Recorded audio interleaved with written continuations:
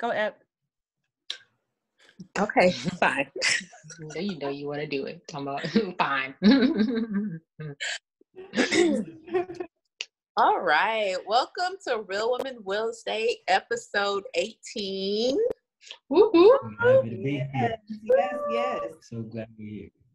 Yay. Okay, guys. We're back in another solid episode. We got a very special, I say special all the time, but this is very special, guys. It's very important guest we have on today. We have two, Mr. Austin Broussard and Miss Denise Williams. They are a power couple in the making. Can we say that? Power couple in the making? Yes. Okay. Yes. So, guys, own that. Own it. Own it. Absolutely. So we're going to introduce Austin and Denise, but first we got to give you a quote of the day.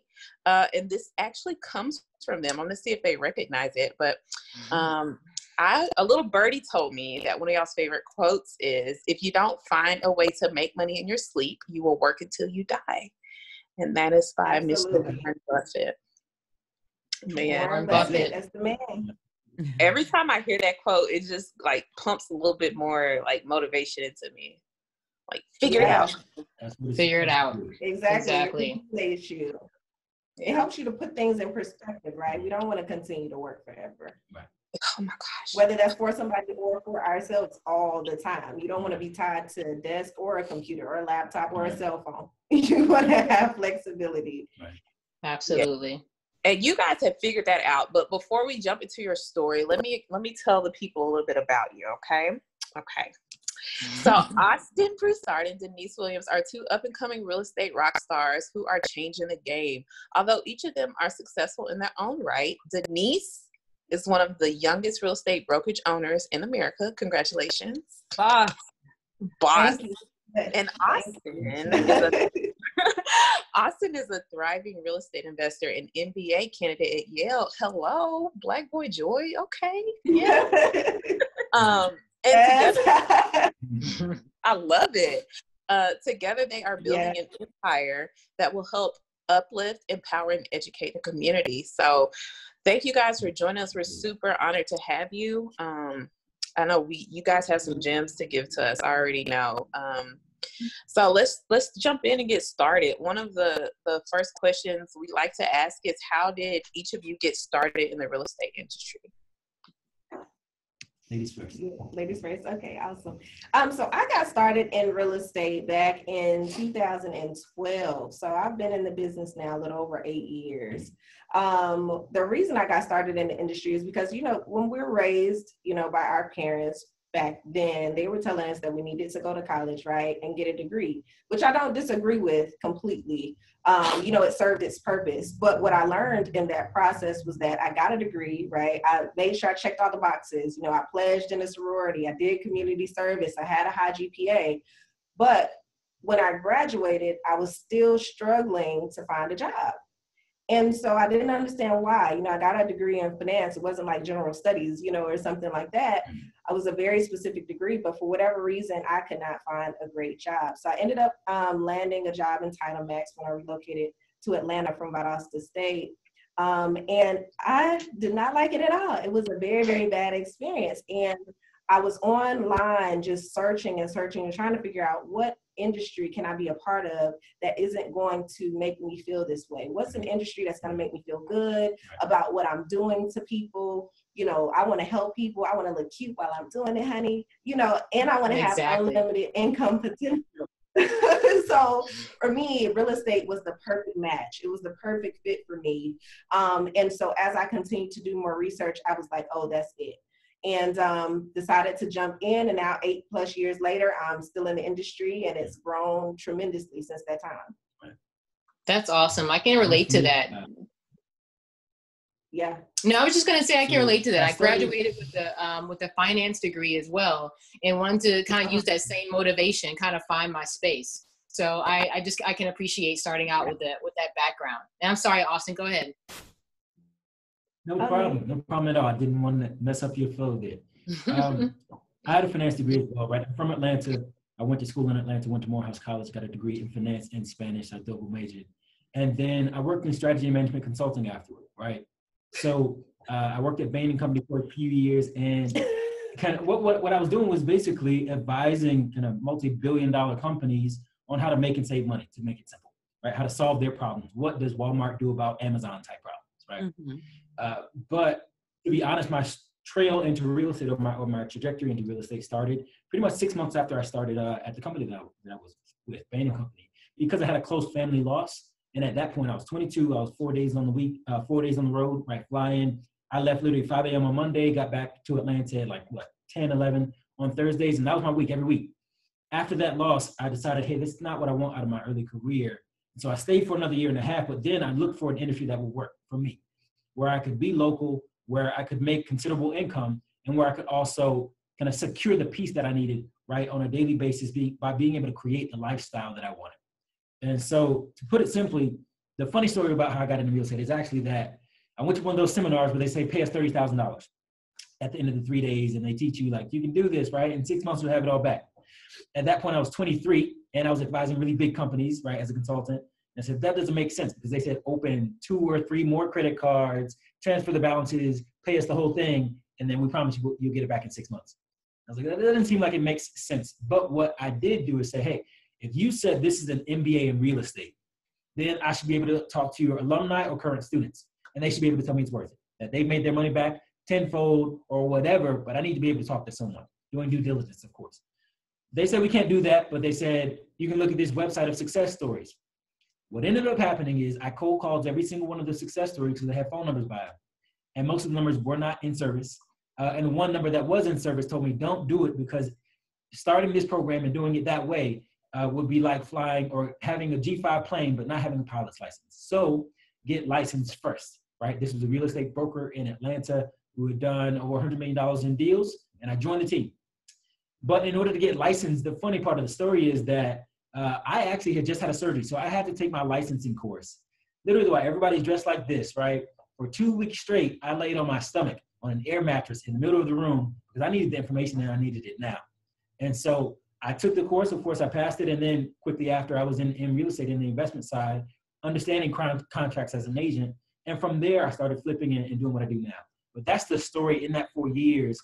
And since, of course, that time, I've been able to do deals, structure deals that are raising private capital, not using my own money, all that kind of stuff. But that was my journey into the business. Just like everyone else, I got exposed on a radio or some kind of ad, but I didn't go the sucker.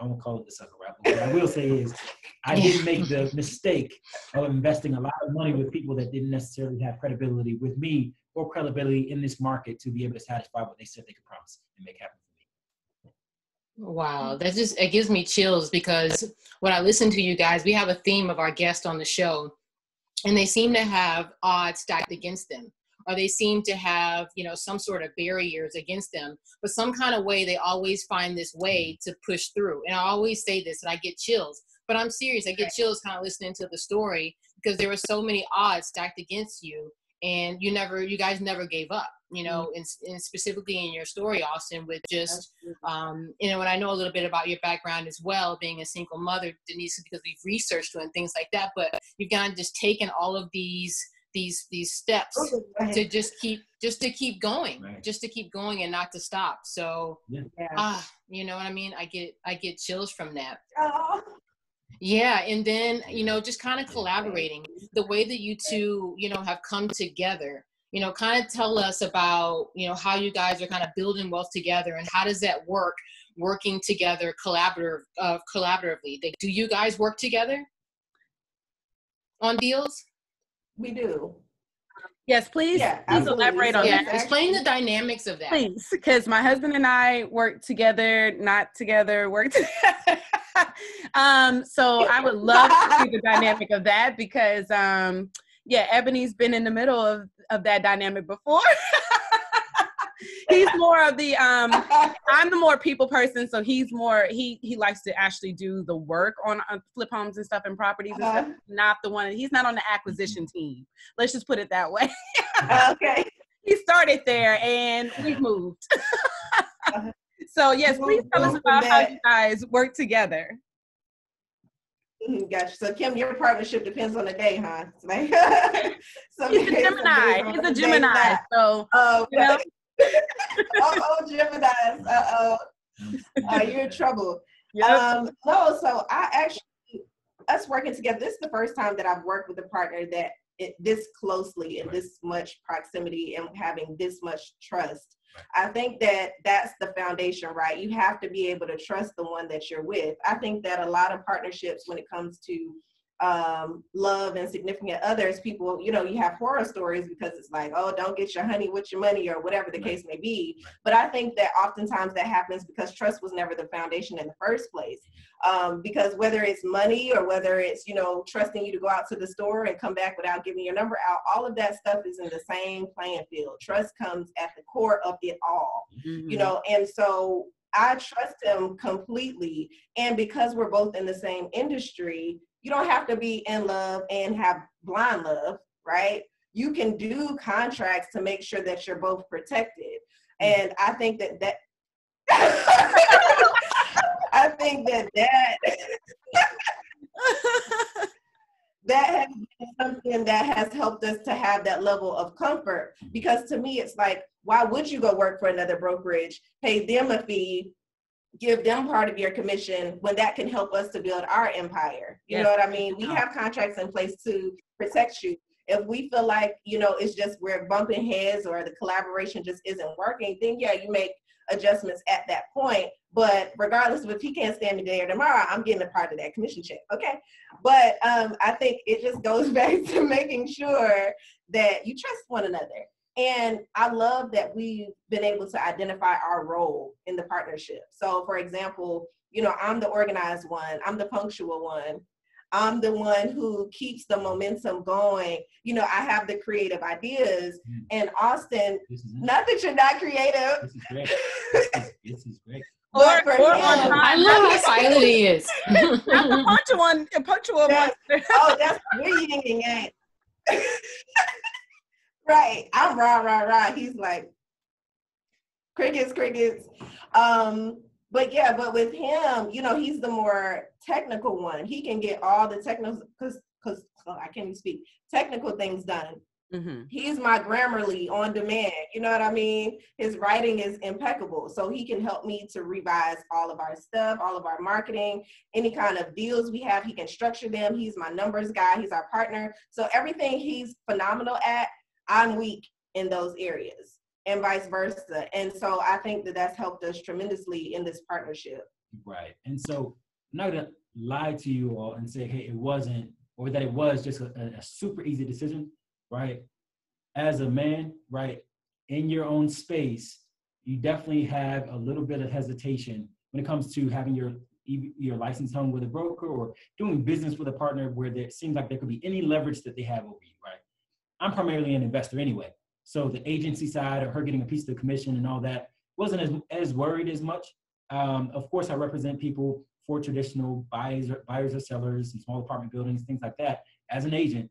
But my primary concern or thought, I would say, before entering kind of the partnership, because it took a while before I found the brokerage. He was with another company for a while. Right. I was like, And I'm like, look, I got to see what you got going on before I, allow you to see what happens, right, in my lifestyle, or kind of put myself in any position in which I lack the leverage. I'll just put it that way, because this is business. Mm-hmm. And she and I have a favorite saying, or saying that we mention a lot, which is, you don't think people will do you like that, but they will. Do you like that. Right? They will do you exactly like that, whatever that is. Hello. And so that's what the hesitation was, right? Yeah. So once I saw, okay, this is a decent person, right, an honest person, pure heart, and the rest, and I believe in the vision. I mean, you know what I'm saying? Like I said that too, but let's not leave that out. Once I said I could believe in the vision, right, and also saw what she was trying to do with her company, it made sense to come together and start to add to what they could offer, because it was only right. It made sense when it came to investment or questions and all that. She was already in my inbox and all that. So it was like, I might as well, if I got to answer these questions, I might as well do it with a business partner where I can also get a piece of these deals. We can structure it and we can make it work out together. Mm-hmm. But I will say that if you are thinking about doing business together, you got to be careful, because we've seen, not from each other, but we both have dealt with people in the business space, right, where it looks fantastic on paper. It looks fantastic on Instagram. Or even, I was gonna say it looks fantastic on their website. But when you get up close, it's not fantastic. And frankly, that's a concern that a lot of people have with partners. But you have to vet just like anything else. Do your due diligence, make sure your contracts are in place, and then also be a good person, right? Consistently. And that tends to vet or tends to deposit some goodwill in the situation where you're not as worried about them trying to get back, right? Because y'all argue, now she got to get an extra 10,000. Like, it's not that. Right? Don't put it. Tell me put yourself in something. that position. Right. Didn't you tell me something really quick? I'm sorry, so when you guys are in the same office, do you guys, is it a large brokerage where there's a bunch of agents underneath you guys? So there's 30. I think we're at 31 actually. Wow. So we have a pretty, thank you. It's a boutique brokerage. It's not, KW where they have 100, 200 agents in an office, but I'm good with that because to me, it's quality over quantity. I really want to have a brokerage where I can be myself.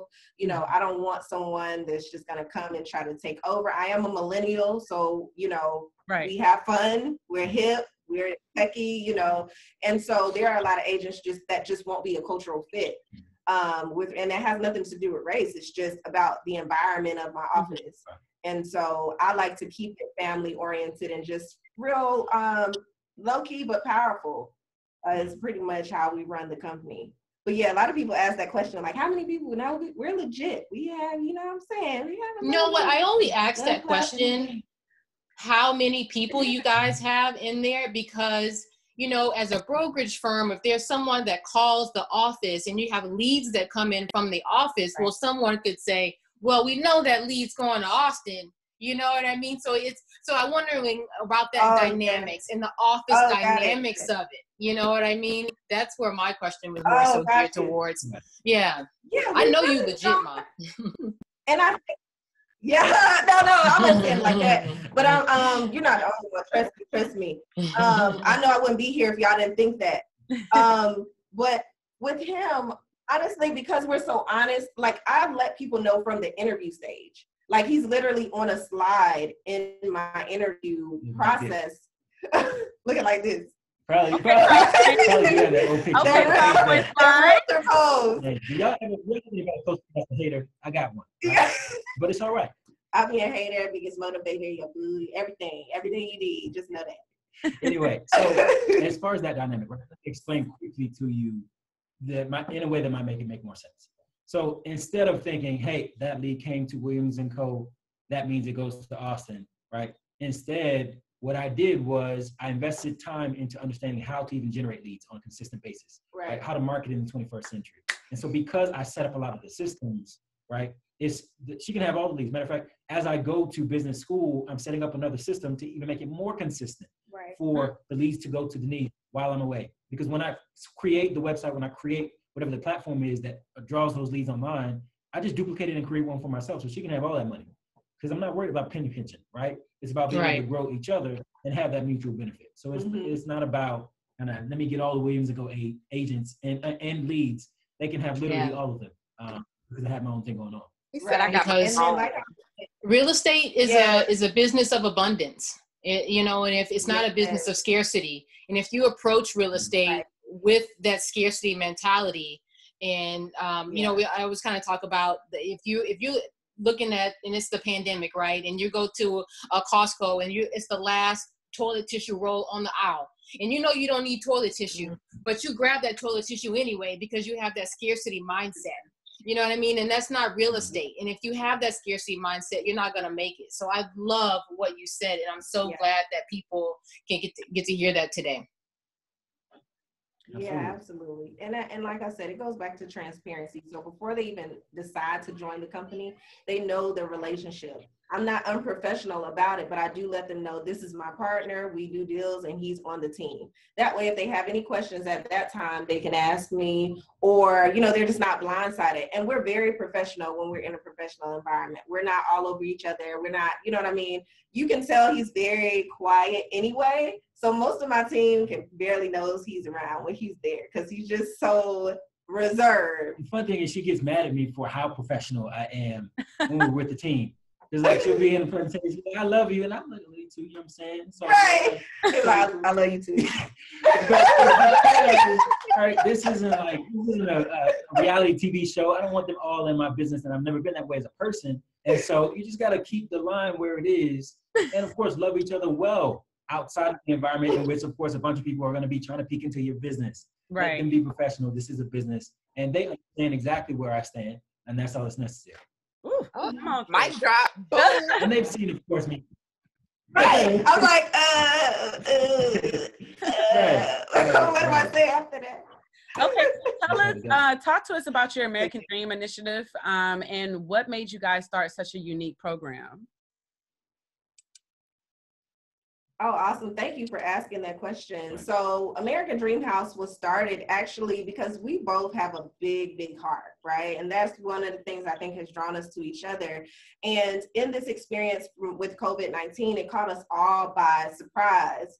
And for me, going through the transactions with clients who were affected by it, I personally had a client that had someone pass away due to COVID-19. And so they weren't, my clients weren't able to finish their transaction because they had to cancel the contract. We were under contract. They had to cancel their contract because now they needed their closing money to pay for funeral arrangements. And so it was heartbreaking to see that because I'm like, oh, wow, it's impacting them significantly. And I think Austin had a client who had symptoms of COVID-19. And then what was the other thing? There was something else that happened. There were a couple of things, actually. One guy lost his funding because Linda I started getting had another scared, client that lost funding because of COVID. Another got symptoms, and we had to do the entire transaction virtually, right? I never even saw the property in person because of that the nature of not wanting to get sick. And then another, what was it? Oh, again, they had to spend money that was related to the real estate in order to protect and take care of family and themselves. And so it just changed things. It changed the dynamic financially and socially. And as a response, right, we had to step up to the plate and say, what are we going to do about it? Right. Because I don't want to be a company that's just focused on me, like support me, support my brand. I want to be a company that's looked at like, wow, Williams & Co. really helped me, whether it's financially, whether it's through education, whether it's through just positive words of affirmation. We just we're a community-based organization. So even at every closing, my agents have the opportunity to donate to nonprofit organizations here in Atlanta. At every closing. So we give back thousands of dollars to nonprofit organizations every year anyway.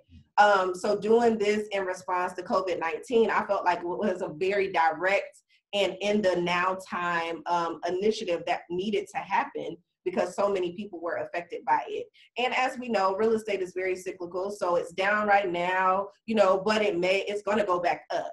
That's just the world of real estate. So if somebody wants to buy now, then we still encourage them to make that decision and know that you just ride the wave of real estate. The same thing may happen 10 years from now. You can't time real estate perfectly. I tell people, you have to just go with the deal at the time that is right for you. Make the best investment for you because there's always going to be a market that's up. There's always going to be a market that's down. So based on where you are in life, prepare for that moment and write your contracts the best way you can at that time. And so that was what prompted us to respond to how COVID was impacting our local market. So what does the program actually entail? I have nothing to add. Okay. Oh, yeah, sure. So basically what the program entails is that Williams & Co. agents will assist them through the home buying process. And by them working exclusively with the Williams & Co. agent, we're going to give a give back program to them towards their closing costs. So we're sharing in the cost of their closing so that they're able to have some financial assistance to get that house that they dreamed of. That is awesome. Yeah, that's Absolutely. Next level. Because the question is this, right? As a company, it's like, what would you prefer? Would you prefer to say, as a buyer or a seller, right, in this situation, would you prefer to hear a company say, hey, we are with you, and that's it? That doesn't have any teeth, right? Yeah. Right. It doesn't give you any tangible benefit. It sounds nice, but it doesn't show up on the bank statement. And so the effort to actually contribute and put your money where your mouth is always makes a difference, I think, because it gives an actionable and tangible commitment to the people that you're working with to let them know that you actually are on their side. Mm-hmm. And it's a scalable benefit, right? It's not just based on, it levels up based on your purchase price. So the more you're spending, the more we're giving. So it's not just a flat fee based on, every single house, because we know people have tiers. So we want to adjust to that, because a certain amount is not going to assist you with a certain type of purchase price. So we've created a scalable program. That is so awesome. And that's something sorry. I was just saying, like, to Austin's point, like, it needs teeth. There were a lot of empty, we're together, kind of messaging that you saw a lot. Yeah, but it's empty when there's nothing to back it up behind it. Kind of off topic, but I think in the news today it's about Starbucks and about how they're telling people that their employees can't wear Black Lives Matter paraphernalia. And I know for a lot of people, like, that is the sort of thing that is just, it's a turn off, because here you are saying we're one, we're unified, but then your actions are showing something different. So kudos to you guys for, even though, you're a boutique firm, boutique brokerage, you're already starting off with putting your money where your mouth is. That's awesome. Thank you. Thank you. Well, we're going to take it a step further and kind of keep it going here. And, I always kind of talk about difficult transactions and kind of walking us through, but I think Ebony just brings up a great question that we didn't propose, and in the script, so we'll kind of go offline a little bit. And that's really just kind of about the climate of what's happening right now, and being cognizant of the fact that we are in heightened racial tensions right now. You guys are in the Mecca of Black America, in Atlanta right now, and we're also in the midst of COVID, which is what we're seeing reports of is resurfacing right now. We're talking about numbers going up again, and so we're right here back where we were. It feels like March, but just in a different way. And so talk to us about how you guys are motivating your agents, how you guys are personally staying motivated, and what it's like to be in business right now. So I'll start. I like to give anecdotes because it helps tell the story, right? It helps. I teach children real estate and stuff, so I have to break it down to them, and I realize that explaining it to adults the same way helps. What I would say to that is that I think last month or the month before, there were 8,000 homes in Georgia that sold. So 8,000 agents got to the closing table, or at least 8,000 transactions happened in which more than one person got paid, right? And so if you think just because there is a crisis going on that the world stops entirely, then you're putting yourself in a position to lose. What I do share with agents is that it's wise to position yourself, right, as someone who can operate in the 21st century and in the post-COVID environment. The homework assignment I have for anybody watching this is to go look up how many houses sold in the United States in 2008. In the worst financial crisis that we'd ever seen, people were still buying and selling. What the truth is that if you had the money set aside, if you see the Fed drop rates to zero, and if you're ready to make it happen, you're ready to make it happen regardless, and you actually probably get a deal because of it. And so the idea that you quit just because it gets hard is wrong. The truth is that you have to transition your business model and say, how do I get clients from the comfort of my own home? How can I make sure that people still know I'm in the business? And how can I get to the closing table consistently? Because the bills don't stop, even though the world does. Right. And so even when the house, as an example, mortgage bills stop, that forbearance in 3 months is not going to be a good situation on month 4, because all 3 months are going to be due as well as month 4.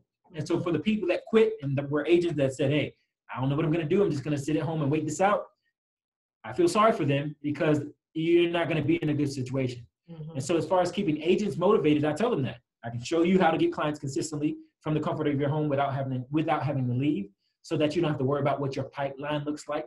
And I need you to be not just optimistic, but I need you to be factual in your approach to this whole situation, and look up the fact that there are properties that are being bought and sold, and you could be one of the people that are at the closing table if you put yourself in a position to be so. Yeah, and I talked to my team about running the. Oh, go ahead. Oh, no, I was just going to say, Austin, you dropped another boss move casually that you teach kids real estate. I just want to, I caught that.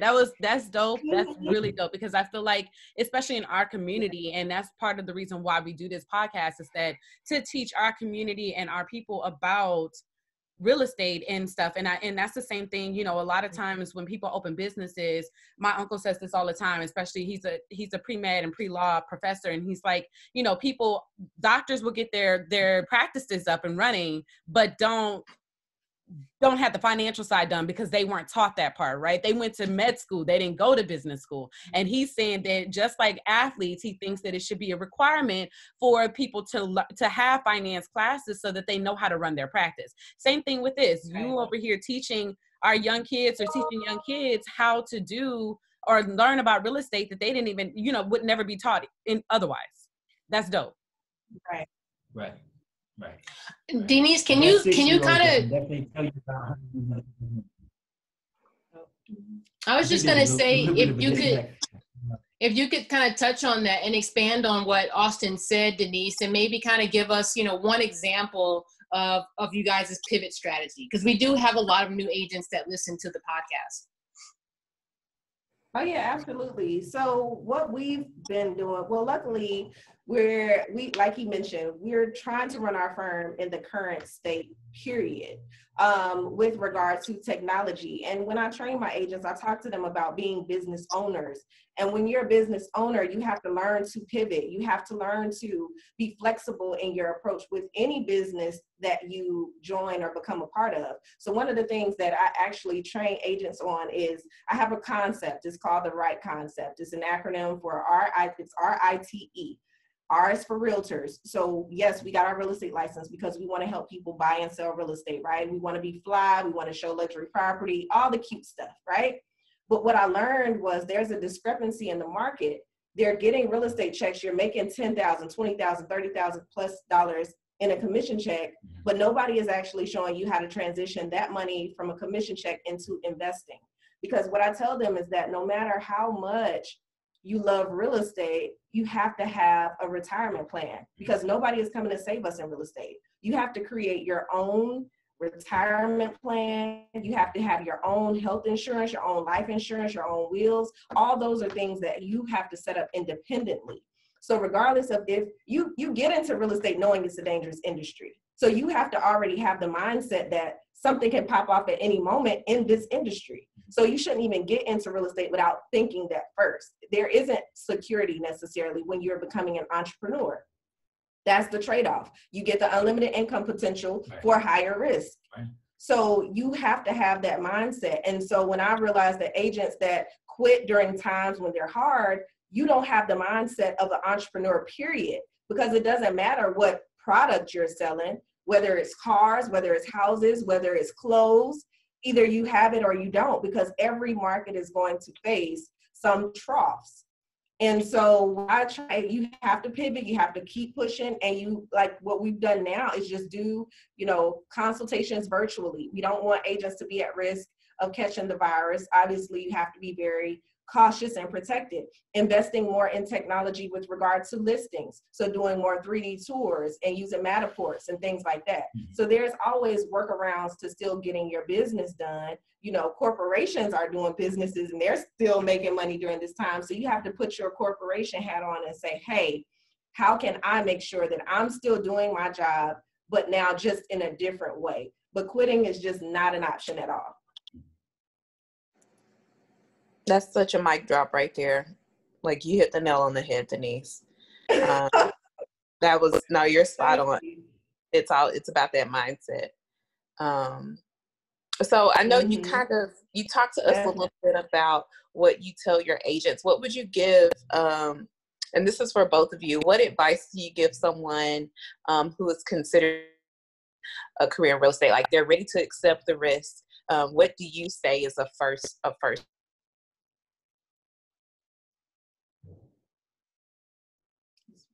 I think it's breaking up just a little bit, but I think the question was, if someone's just getting started in real estate, what would I suggest to them as far as how do they get started, right? Absolutely. If they're investing,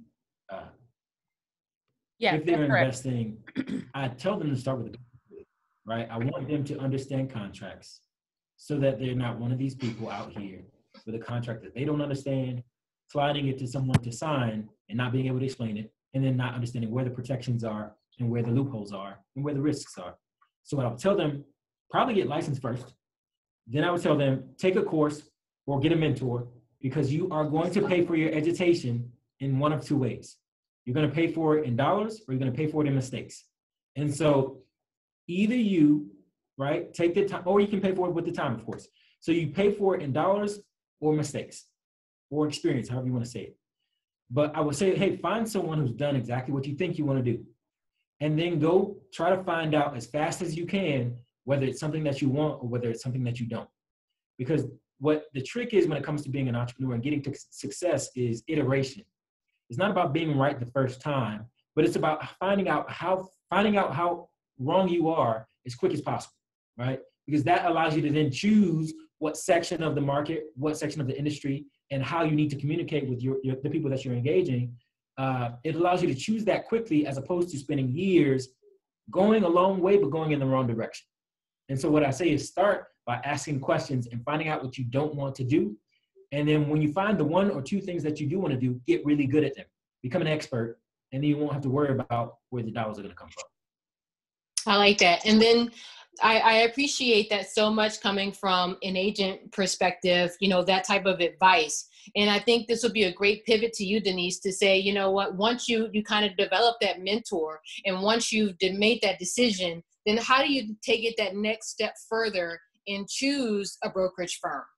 Because you have actually classes where you kind of guide people on that. You actually have a course on guiding people towards the right brokerage firm to choose. Can you give us one of your a highlight example? You know, one tip that you could give us.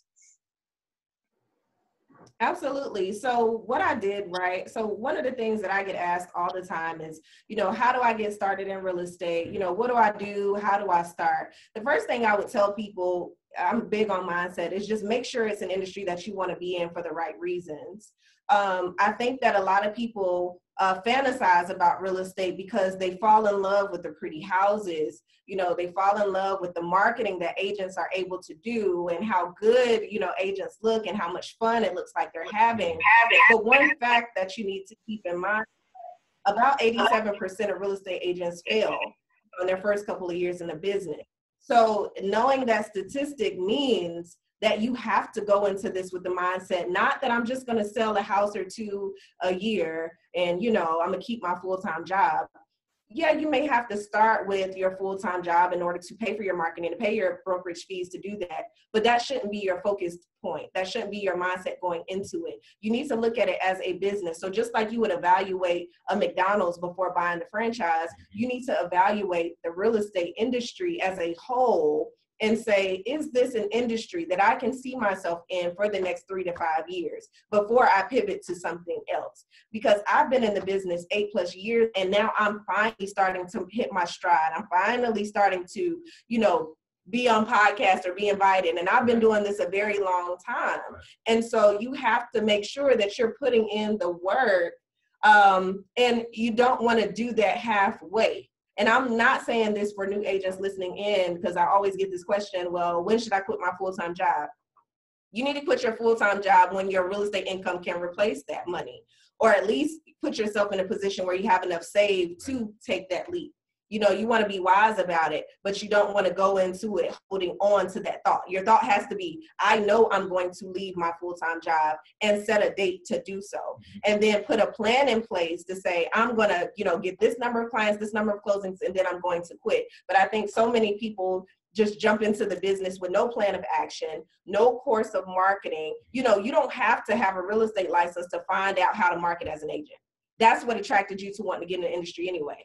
So look on YouTube, do the things, do the research, you know what I mean? And then the best thing, the most important thing you can do is take my course, okay? So I was about to say, we have this course. Let me go ahead and do a shameless plug real quick. Once you know, this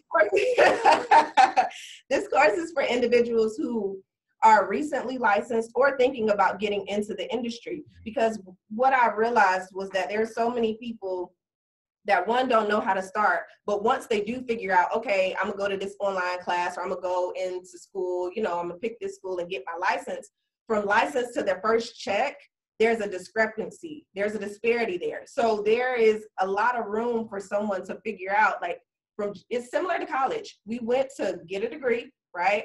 But when we went to our first day on our job, none of this stuff in college made sense. It didn't apply necessarily on your first day, because what they're teaching you in real estate school is how to not lose your license. What are the laws? What are the restrictions? What shouldn't you do? You're going to hear a lot of no, no, no, no, no. But they're not going to teach you how to market. They're not going to teach you the differences between brokerages. As a matter of fact, they can't really even talk about brokerages in real estate school. They're not going to tell you if you should join a small firm versus a large firm, or, what kind of training you should do, or even how your first commission check should look. I can't tell you how many agents I've talked to who have complained about, I joined this brokerage and when I got my first check, it wasn't what I expected. It's because you can be blindsided by the fancy, and, you're just so excited because you got your license, but you don't have the knowledge of, like, okay, well, what do I actually need and use? And is it worth me giving up this much of my money? So my course breaks down everything that you need to know, from being newly licensed or interested in the business to getting to your first real estate check. I even talk about how to set up an incorporation so that you're running your business from the start like a business. Right. There's so many agents in the industry that don't even have an LLC or don't even know how to start on getting one. And you're missing out on so many tax incentives because you don't have a business, because you're still getting commission checks, in Denise Williams' name. And so those are just some of the things that I go over and share with new agents, because you waste a lot of time. And there are so many agents that could have been successful in their first year had they had the right mentorship and guidance. And so this course is really special to me. Y'all should definitely check it out. Go to firstrealestatecheck.com and sign up today. I'll definitely check it out for sure. And I think that's so important, because we talk about that on the episode. We talk about that on the show, how so many people, even entrepreneurs, this advice can work for an entrepreneur. And we talked about that a little bit on the last episode, about having not having an LLC. And the first step is getting your business in order, right? Getting your business together before you start a business. Right. Get yourself together first. So that's another reoccurring theme. Being a real estate agent is a business. And I think that's the part that people drop. Like, I feel like, we're millennials and we grew up in Generation X. We grew up in a different time where social media wasn't our life, right? But social media right now runs everything. And people, like you said, looking at glitz and glam, and they don't realize, like you said, you've been in it 8 years and now you're getting interviews and now you're getting calls and stuff, and how long it took you to build your business. They think it happens overnight. And even though you keep telling people that, they really think it happens overnight. Right. And Beyonce was not built today. Exactly. Right. That's my mentor too. Mine too, sis. Mine too. Yes. One of the advantages you have before you quit your job, you actually have an advantage. You have an advantage that most people that are in real estate full time do not. When you still have your job, you know where your next check is coming from, right? Meaning you get to invest in First Real Estate Check, right? You get to take a course to figure out whether real estate's even right for you. Right. Or you get to invest in a course like mine, which I'll talk about at the end, in which it teaches you how to actually get your first deal done, right? How to make your first $5,000 to $10,000 in real estate without having to use a much of your money to make it happen. But use that advantage, leverage your actual check, leverage your 9 to 5 in order to create, right, the situation that you want as an entrepreneur. Because a lot of people jump into entrepreneurship thinking that entrepreneur equals money, and it does not. It doesn't. Right? Entrepreneurship equals growth if you know how to grow. But if someone owns, right, a tractor trailer or a big John Deere tractor, right, they can say, I have a tractor, but I don't know how to work it. People do the same thing with LLCs. I have an LLC, but I don't know how to work it. So let us teach you how to work it, right? Let us teach you how to make that LLC make some money for you. Because they could say, I do business with my partner. Really, my business does business with Denise. And that's the way it should be.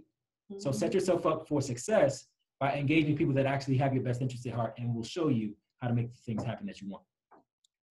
Amen.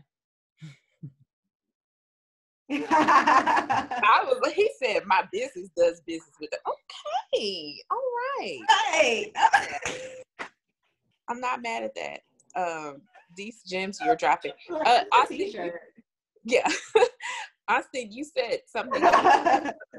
A course. What's the name of your course again? It's simple. It's firstdealdone.com. And the easiest way to find it really is just to go to austinbroussard.com. All my courses, all my products and things are going to be there. Just go to austinbroussard.com. You'll say courses. You'll find exactly what you need, right? But the whole point of the course is this.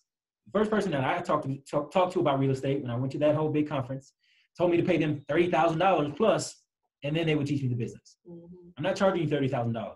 As a matter of fact, I'm charging you less than a college class costs, right? One college class. The class you had to take after you actually walked because you didn't actually graduate. That class, my course costs less than that, and it would actually teach you how to make money, right? And so I want people to just get the mindset in order, because when they see that, even if my class was $10,000, right? We do personal coaching, and that comes with a cost. It comes with the cost of the years that we spent to learn what we learned. But even if I tell you, hey, it's going to cost you about $10,000, $15,000 to start the conversation for me to really show you the business. If you want one-on-one engagement, that's not a lot, because your $10,000 to $15,000 is going to teach you how to make millions of dollars over your lifetime. Right. That's a good trade, right?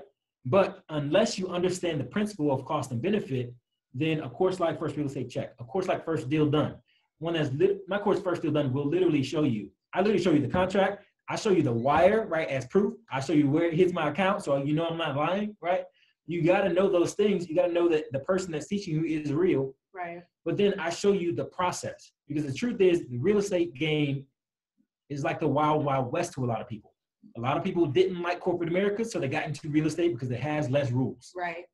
And so the people that you see teaching people often don't have any structure and don't operate well within a corporate environment. I put it that way.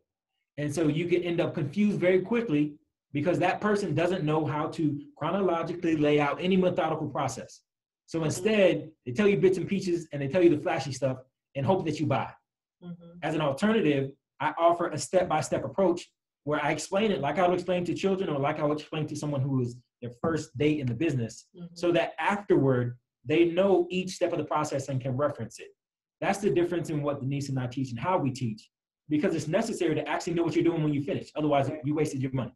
And I think, too, you mentioned something really good, is that with investing, it can definitely be the Wild Wild West. And because we're also licensed professionals, we have something to lose. You know, you can work with someone or invest in someone who has no license, and you can't call anyone on them if they took $30,000, $40,000, $50,000 from you. You have to now be pulled into court for years to try to recoup money, and you will never get what you invested back, because it's just so you've seen it.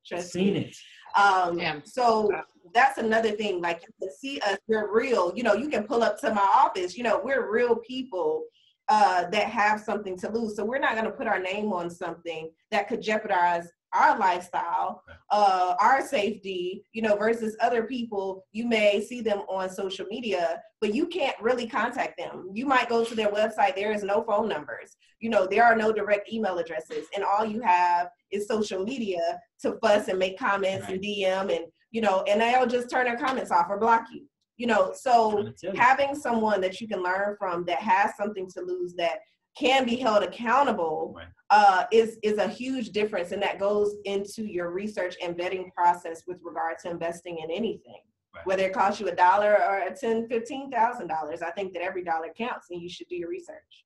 Denise said, pull up.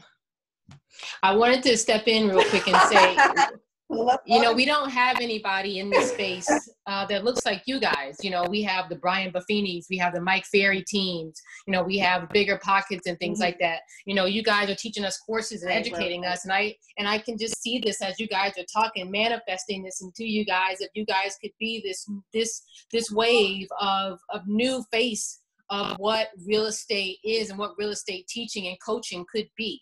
Because we just don't have that, you know, in this space. You guys know that, you know what I mean? We don't have that on a mass level. We only have those few big names. And so thank you for that. And you're right. Our fiduciary duty is to the client.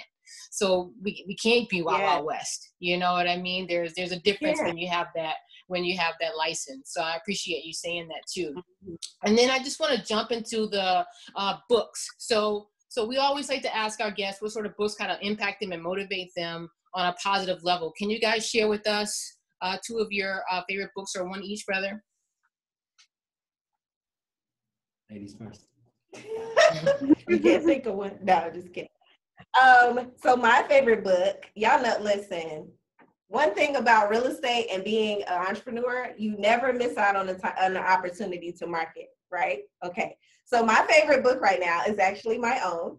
I actually just pre-released my book. It is called From Broke to Broker. And I'm extremely proud of this book. Thank you so much. I'm extremely proud of this book because I'm really pouring my heart into it. I think that, as we talked about a little bit earlier, it's like people think that the journey happened overnight. But in this book, I'm able to really show you where I've come from, like how I got to a Buckhead office, from, sharing a room with 6 siblings. So, it's very important that people know your journey. I think it also ties you to, okay, I want to support this person. It puts some realness behind what they're saying and who they are. And I'm a very high touch person. So I really like to feel the person that I'm engaging with. I've made so many social media friends, and I know that they're going to just absolutely love this book because it's like, now you get to see another side to Denise. It's not just Denise the broker, it's Denise the human, Denise the person that made mistakes, the Denise that, had to overcome some really life-altering situations to get here. And so the goal of my book is really to just help people with their mindset and to know and understand that life will be hard. Everybody has a story, right? Everybody has something that they can share. Everyone is special, but you have to keep going, because the difference between me and other people who may not, or, may be successful or people deem successful, is just that we didn't quit in those times. And I hope that this book will help to encourage other men and women. It's not just about Black women. It's not just about Black men. It's about women and men in general that need to know that you can overcome obstacles and continue to push forward and be great. And so this is my favorite book right now. Austin, I'm going to gather that your favorite book is her book. The thing about it is, I like my own stuff. The book is really good. You got it. See what I got to deal with? No, but seriously, I offer some variety to a mess. I want to offer some variety to the listeners. Right? There's a book called Building Atlanta by Herman Russell. That's one book that I think, if you're in real estate, you should read, because it will give you some perspective about how it actually can be done. This is a guy who in the 50s and 60s, as an African-American man in the South, had a 10,000 square foot house with a swimming pool inside of it, right? And so when I talk about there's a quote by, I went to Morehouse College, so let me go ahead and do it. There's a quote by Dr. Benjamin Eliza Mason, says, "Not failure, but low aim is sin." And so when we talk about being engaged in real estate, the truth is the building that we have our office in was developed by someone, sold by a broker, right? And leased by a broker as well. But oftentimes we are not engaged in that part of the wealth equation. Right. And so the best thing to do if you want to get there is learn how other people who have been there did it, right? The blueprint is there. It's not the book that everybody wants to read usually, because they're so worried about reality TV. Outside of that though, is another book, right? And I gotta say, it is coming. It has been in the works for a while, but life has happened to everyone, right? Life gets busy, but I'm releasing something here pretty soon. And I think it's gonna be an interesting opportunity to share from my perspective, just a lot of the things that I've been wanting to say, I'll put it that way. The reason why I think it's important to write, right, is because the intellectual property that you will have lasts forever. And so that one book will pay you for generations if it's good enough and if you market, right? So one thing I want to say is that I'm proud of Denise for even writing something, putting it on paper, and not just saying, hey, I'll tell my story in the podcast. Because although podcasts exist, if you have a tangible product or a digital product, it's something that you can own and then you can leverage for the rest of your life. So Building Atlanta and the book that Austin Broussard releases. But I think it's really important to note that she said, don't miss an opportunity to market. It is true that in the 21st century, if you do not market, you will go out of business. And so if you don't like being on video, you don't like being on camera, you don't like talking to people, then you better figure it out. Or if you don't like being talked about. Oh, I heard hair like that. Oh, right. That lace ain't laid. Right. You know, some of those things that will happen, or that's a real thing. You know, it's like, oh my gosh, what do I put on? That was a whole conversation I had with myself, because I'm like, let me make sure I didn't post this dress. So there's a lot of things that people have to overcome for sure. Right. Mm-hmm. That's an important note, especially like given social media. Some people have really learned how to capitalize being talked about, and you want to be able to control your narrative. But I mean, you get to a certain point where you can't control. I think her name is B. Simone. Yeah. Now she's viral because she said she only wants to date another entrepreneur, which, I mean, really, who cares? But people are talking about her now, so people are going to see how she did to make her money. That's off subject. I'm sorry about that, but I was just concurring with what you said. That's just how things happen, and we have those kind of conversations. And I know we have to wrap or soon, but I wanted to just make a point going back to the relationship aspect of working together. As you elevate, as you're on a higher platform or a larger platform, there are going to be people that you meet that are for you and people who are against you. And there are going to be people that are a little bit more for me than they should be, and a little bit more for him than they should be. And so I think going back to the question about doing business with your partner, you have to have open dialogue about people that might be interested in you beyond business. And you have to be able to communicate, because people are going to slide in the DMs inappropriately. People are going to contact, you do a speaking engagement. People are going to run up to you and want to talk, other than business. And so keeping that in mind, people that are thinking about doing business with their partner, know and understand that you have to be ready and prepared for that level of attention, and know that you need to really make sure you have a solid foundation with one another, going back to that trust factor, and also that open communication, like, hey, so-and-so, I might need, and it's a blessing we're in the same industry, because I can easily be like, I need you to show him these properties, or you might need to work with her because, I just don't feel comfortable, or whatever the case may be. And we don't make a big deal about it, because we feel like that's life. Is going to happen, whether I have a ring on my finger or whether he has a ring or not. That's going to happen. You're attractive individuals, you're smart, you're intelligent, you have success. That's just a part of the game. And so don't allow that couples to get in the way of what the ultimate goal is and what the focus is. And don't start to hold one another back because you're fearful of someone else catching their eye or getting that attention. So I think as long as you're solid and have open communication, you'll be good. I love it. And so, that's a great kind of segment into our first ever segment here that we're doing. We're going to do this with you guys and surprise and prize you guys and how we kind of going to start wrapping things up a little bit, right? And since you guys are talking about togetherness and unity, we want to see, just how alike you guys are. So we have some rapid fire questions for you, and we want you guys to tell us the first thing that comes to your mind. God. And it's only form. It's super short. And let's get going. Let's see if you guys in sync, right? So rapid fire. Okay, here we go. Okay. Favorite. All right. So you guys, we're ready for you. So when you guys are together, it's that one movie that you guys need, that you guys want to watch, that you guys never pass up. It's your go-to movie. What is it? Rapid fire. The thing about movies is she falls asleep. So I wish I could say there was a favorite.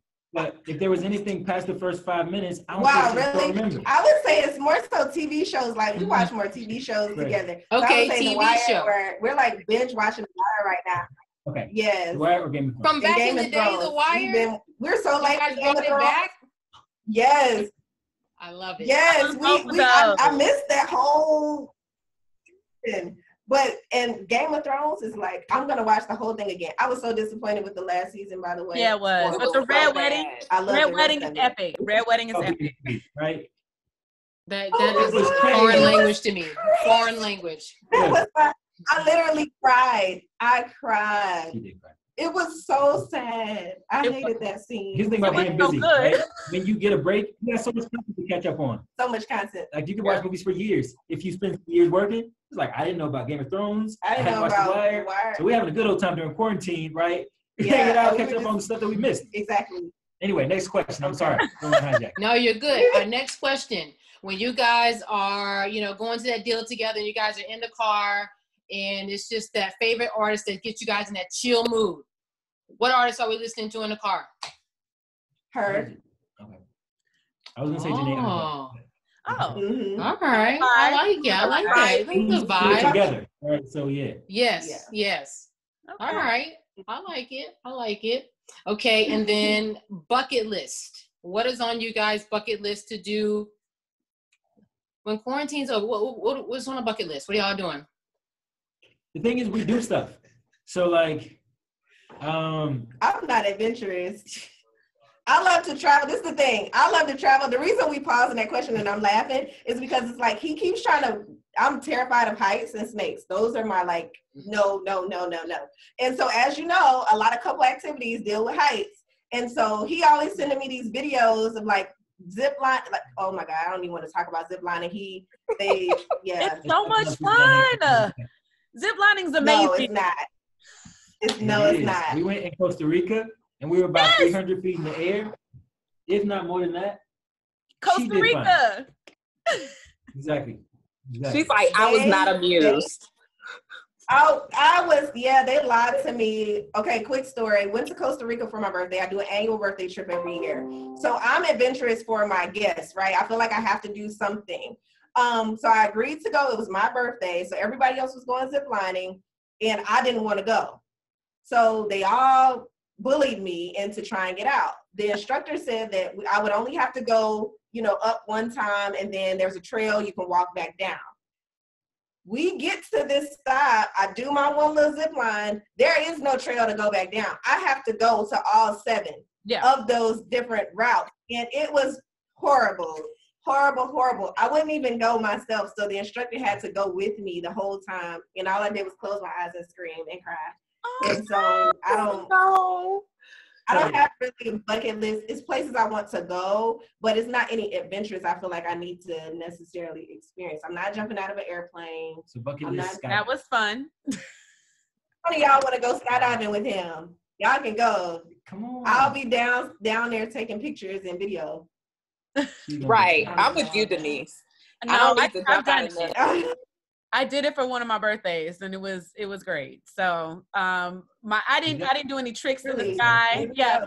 I got lied to though. They said I was going they tell you you're gonna go on the count of 3 and I thought I was going last and I actually went out first and then they jump, it's someone with you. But it's not a jump out the plane, it's more of a fall out the plane. So we fell out at 1, the count was supposed to be till 3 and we fell out at 2. So I was like, oh.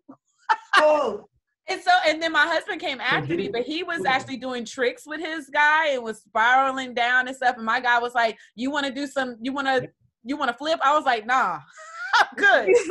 Give me down. I did the zip line upside down. He did the zip line upside down. I was going to, and every time I was like, nope, gave me anxiety. Even this last time, I've been zip lining several times. And this last time I was like, yeah, I'm gonna go upside down.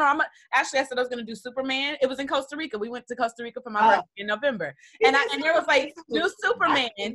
Nah, I'm not doing it. I was like, regular. I need regular. They put me up for Superman. Not happening. I know they have another question or 2. Okay. All right. I'm sorry.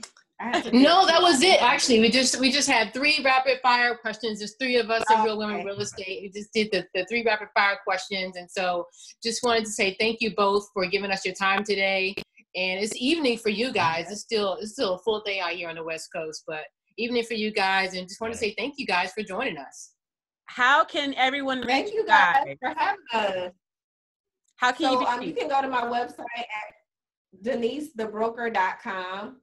Right. DeniseTheBroker.com, or my Instagram is @DeniseTheBroker. I can't add any more Facebook friends, so please follow me on Instagram till I can, delete some Facebook friends. And then on YouTube as well, Denise the Broker on YouTube also. Right. And for me, it's simple. Go to AustinBroussard.com. It's one of those French, Haitian, Louisiana names, right? BROUSSARD, AustinBroussard.com. From there, you can find everything that you need. Social media, real estate courses, consultations, all that. I want a French, Haitian, African.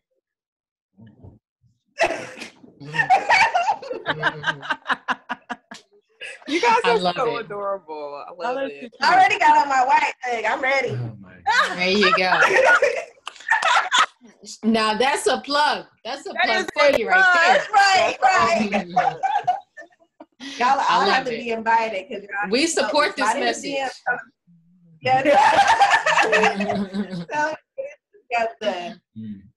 Absolutely. Well, thank you guys again for being on the show. This was incredible. We learned so much today, and we appreciate it. All right. That's a wrap, guys. Thank you.